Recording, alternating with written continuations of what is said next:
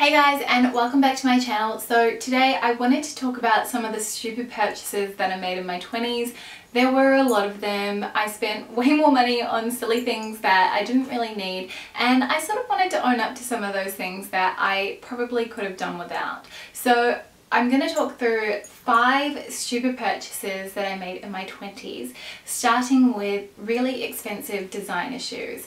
I think you guys will probably know by now that a huge crutch of mine is shoes. I love investing in shoes. I love getting good quality shoes. I have a bunion on my left foot, which I've had since I was 13, and so because of that I like to spend a little bit more and get something that's really good quality that I know is going to wear really well and that isn't going to put too much pressure on it, because that's something I'm very conscious of. But it did at certain points throughout my 20s get really quite out of hand, and I want to single out a few pairs of shoes that I sort of wish that I had never bought. So the first pair I want to talk about are the Chloe Susanna studded boots.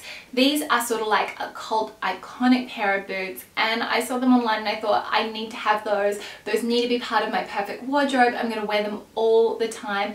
However, in reality, they weren't my style, and I was really just chasing after another trend that I'd seen on about a million different blogs and so many other people's Instagram feeds. I got them, I think I wore them less than 10 times and I ended up selling them, and actually maybe the second time I wore them I ended up scuffing the toe. So really it was just a nightmare. They were a little bit more high maintenance than I had anticipated, and they just did not work with my wardrobe, and those boots are damn expensive, and I bought mine secondhand as well. So yeah, those were really expensive. The second pair that I wanted to single out were a pair of platform Prada heels. I saw Rumi Neely of Fashion Toast wear these shoes and I thought I needed to have them. They looked perfect and I really wanted to emulate her style. She was someone who I quite looked up to in my early 20s, and I will link my style evolution video up here because I think they'll give you a lot of insight into how I used to dress, particularly when I was, 21, 22, 23. So I bought these ridiculously expensive shoes. I really want to say they definitely cost me over $1,000. I maybe wore them twice. They were so tall that I could barely walk on them. They were not practical at all. And really I was just chasing the hype of these shoes that had been created by someone else. And the next pair of shoes, I can't remember who I would have seen them on. Maybe it was Jane Aldridge of Sea of Shoes, but they were these blush patent Miu Miu loafer heels. I bought these, I think I managed to track them down on Bluefly or somewhere like that, and I bought them and they were really beautiful, and I did wear them a little bit. However, the heel actually snapped right off them. I had to go and get them repaired. They were never the same after that, and those shoes I want to say probably set me back around the $800 mark. Again, very expensive for a pair of shoes. Then the final pair of shoes that I want to mention, which I think are going to be a little bit controversial because I know so many people love these shoes and they are absolutely gorgeous, and I do think that they are worth spending money on, but in my experience they weren't, and it's the Valentino Rockstud shoes. Now I've actually bought these in 2 different styles. I had the 10cm heel, which I bought when I was living in Wellington, and these were in the black patent, and I wore those maybe 2 or 3 times before realizing they were A, too tall for me, B, going to wear at the toe really badly really quickly. Then the second pair I bought were the kitten heel, and these are in the most gorgeous kind of plummy color, and I bought them when I was working at David Jones, so I got a little bit of a discount, but they were still really expensive. They were still over $1,000. I think I kind of bought them with the idea in the back of my head that maybe one day when Luke and I got married I'd wear those shoes.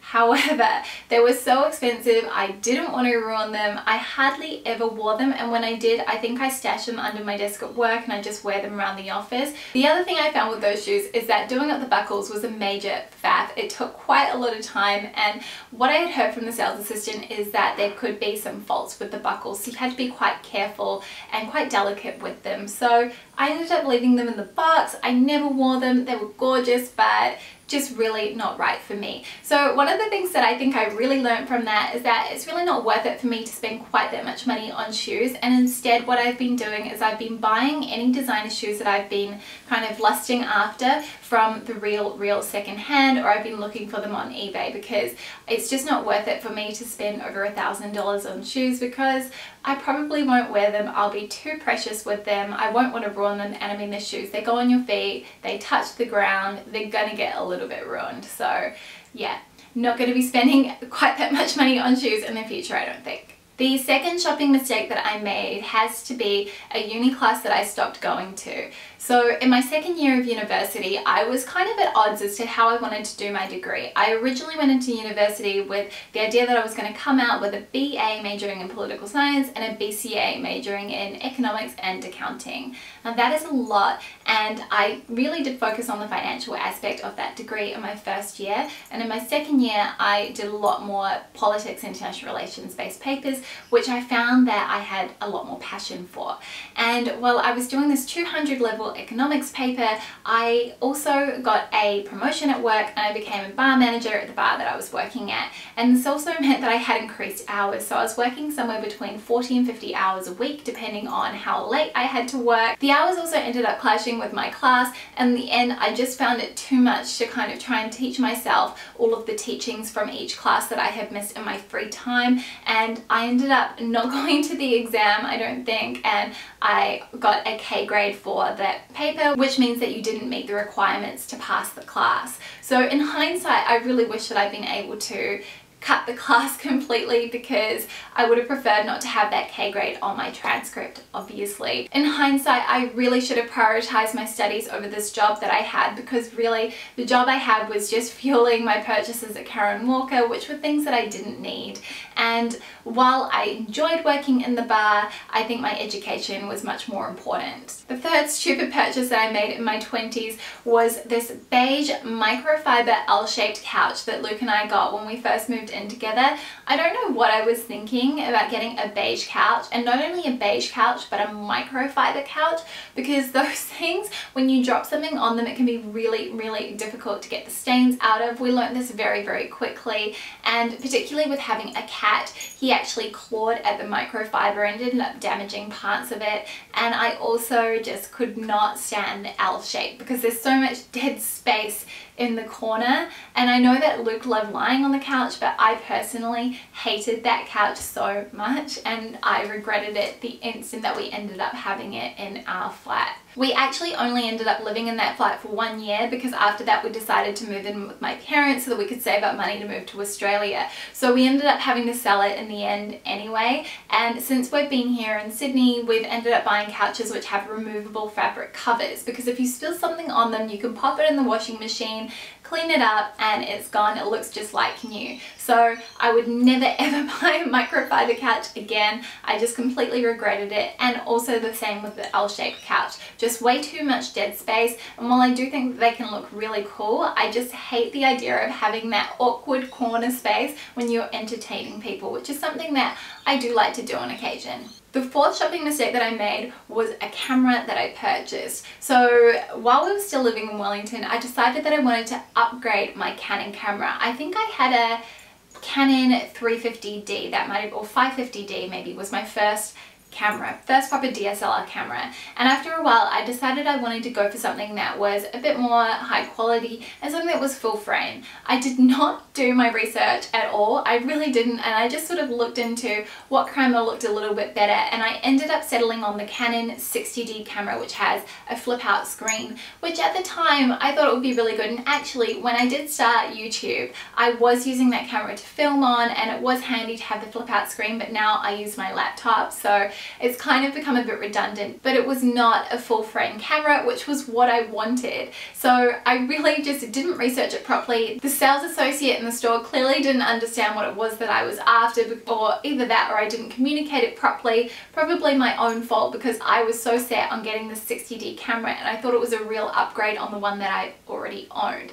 As it turned out, it really wasn't. It was only a slight upgrade. It was essentially a very similar camera with some upgraded modifications. It was not the camera that I wanted to buy, and a couple years later when we moved to Sydney, I ended up investing in the Canon 5D Mark III, which I'm filming on right now, and that is the kind of quality camera and caliber camera that I was looking for. So now I make sure that I research everything to a T, I read tons of reviews, and I make sure that I know what it is that I'm buying before I go and purchase it. And it's definitely been the key to making sure sure that I don't make any more silly mistakes like that. The final shopping mistake that I have made in my 20s has been to shop emotionally. I know I'm not the only person who does this, and I've mentioned it so many times, but it's definitely been the reason why at some points in my life I have shopped a lot more than I needed to, or I've bought things that I just did not need.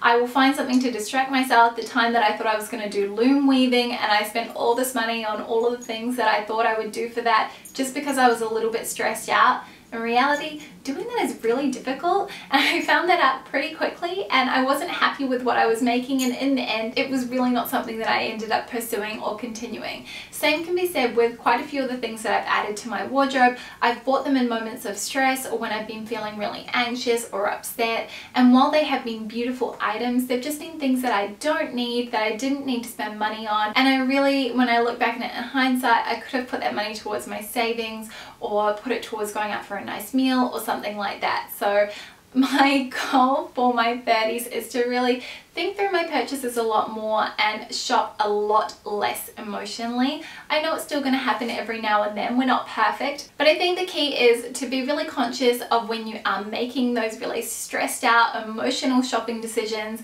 and stop yourself before you press the checkout button. So those were 5 of the big shopping mistakes that I made in my 20s, and looking back, there are definitely a lot of learnings that I know that I have applied and will continue to apply to purchases that I make in the future. I'd love to know in the comments below if you guys have made any purchasing decisions or shopping mistakes that you kind of look back and go, if I could do my time over, I'd definitely do it differently. So please let me know. If you did like this video, please give it a thumbs up and subscribe if you're new here and you want to see more fashion and beauty and kind of lifestyle videos from me. I'll see you guys next week with a brand new video. See you soon.